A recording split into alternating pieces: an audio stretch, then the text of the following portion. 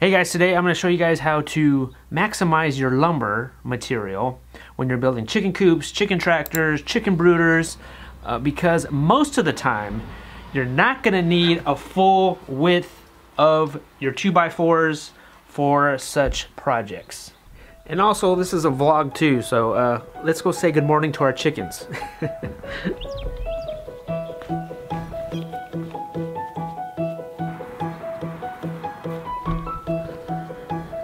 You got a piece of bread? Where'd you get that? Fuzzy Muggins, good morning. Bernice. Good morning, Bernice. Freddie, what's up?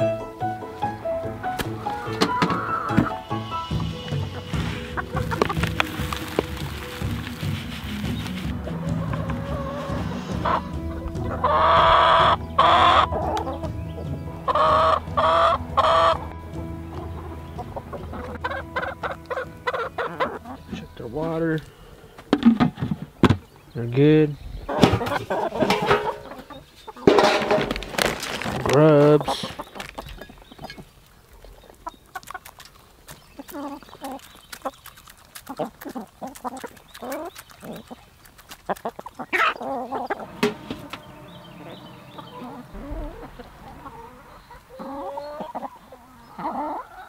Believe it or not, we have meat chickens coming in 35 days. That's gonna come quick. We're gonna have those chicken tractors moving, and when we have meat chickens coming, that's usually the start of spring for us, because that's when it's go time, you know? That's when we gotta buy more feed also. Wow, we got some eggs. Gonna need a basket for this one. It also means I've been wanting to do a brooder, a brand new brooder system for us, because I never liked our brooder setup in the past, and last year really got me thinking, like, we need a different setup. And a brooder is basically a little chicken coop for baby chicks. You know, they have a light, they have access to water and feed, and it keeps them warm for about 3 to 4 weeks until we're ready to put them out on grass. Hopefully I can start today, because I have that many days to get that brooder going and get it done. Ooh, we got the jackpot. Guess we forgot to collect eggs yesterday.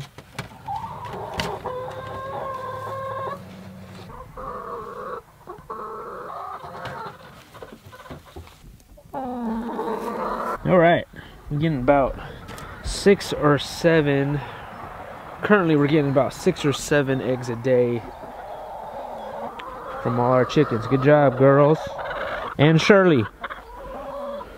Not to be confused with Aunt Shirley, and with the E.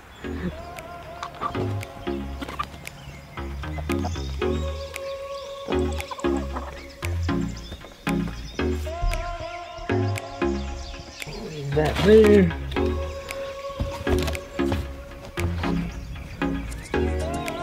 I have not been in my workshop lately, pretty much all winter.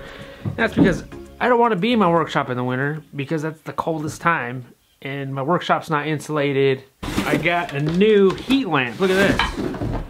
This is a newer, safer heat lamp, hopefully, which I think it is. And this is for our brooder system that we're going to be doing. Supposedly this should be more safer than the metal ones that you see, the little cheap metal ones that we've normally used, and those always been kind of worrying me, because you hear about they start fires. So hopefully this will be a little bit more safer, a little bit more peace of mind. We're gonna try that out, see how that works, that heat lamp, once I make our brooder system, and I'll let you guys know about that. Also today though, something that we've been wanting to do for a long time, possibly buying a trailer, a camping trailer. You know, I mentioned this before, we've been trying to look for a new place, and it might be a possibility that we might be living in a trailer while we build, while we fix up a place. I don't know, but I believe just having that option would be good to have. And we've always wanted a trailer, but of course we cannot have just any trailer. So today I'm going to go look for, or look at, a vintage trailer. I don't know if I'm gonna buy it. I'm just gonna go and look at it and see how that goes. I know eventually we're gonna be converting something, whether it be a van or a bus or a trailer, something. It's bound to happen.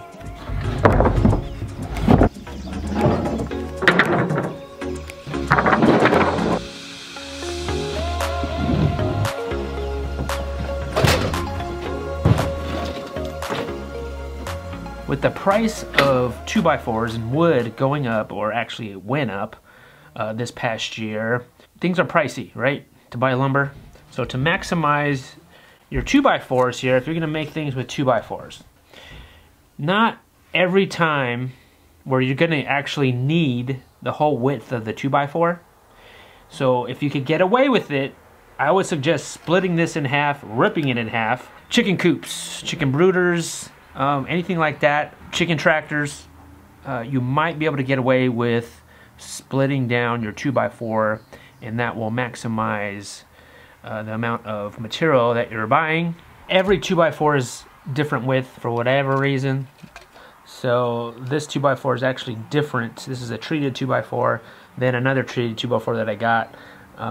They're just different sizes, a little bit different. This one's 3 5/8. And so you divide that by 2, which is 1 inch and 13/16. Now 13/16 on a tape measure, 13/16 is that spot, that little mark right there between 3/4 of an inch and 7/8. 3/4 and 7/8, you're looking at right there is your middle of your 2x4. You're gonna place your table saw blade right in the middle of that mark. All right, so now we're gonna set our fence on our table saw. The middle of this blade is right in the middle of 13/16, which is between 3/4 of an inch and 7/8. Let's measure again. Measure twice, cut once, lock it. Now you want to put your 2x4, you got to bring up your blade just so it hits above the wood. That's where you want it. Also a push stick, guys, push stick. There it is. That's my homemade push stick.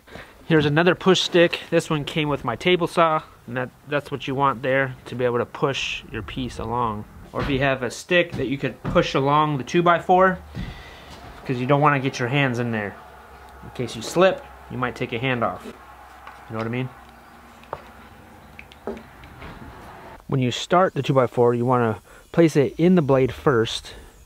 And while you're holding it with one hand, you get your push stick to push with your other hand. Now that is a beefy 2x2, right? So if you're to buy the 2x2s already pre-cut for you at the hardware store, they're a lot smaller than this. So these ones actually measure out to about 1 3/4 by 1.5 inches.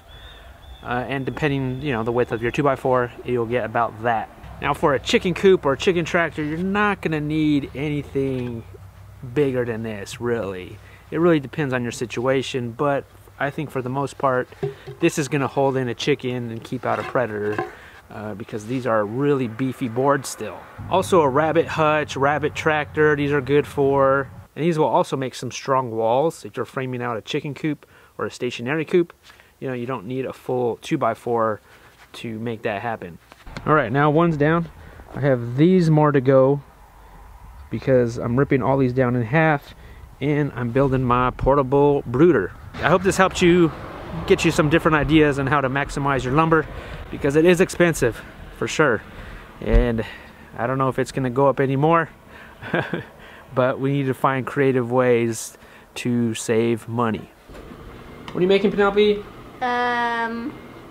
Muffins for the chickens. So this is leftovers. Our leftovers, we're cleaning out the fridge and the chickens get the rest of it. Mm-hmm. Well, looks good. I think Bernice is gonna love it. All right, I may come back with a trailer, I may not. That's exciting. I don't know, we'll see how that goes. Sounds like an adventure.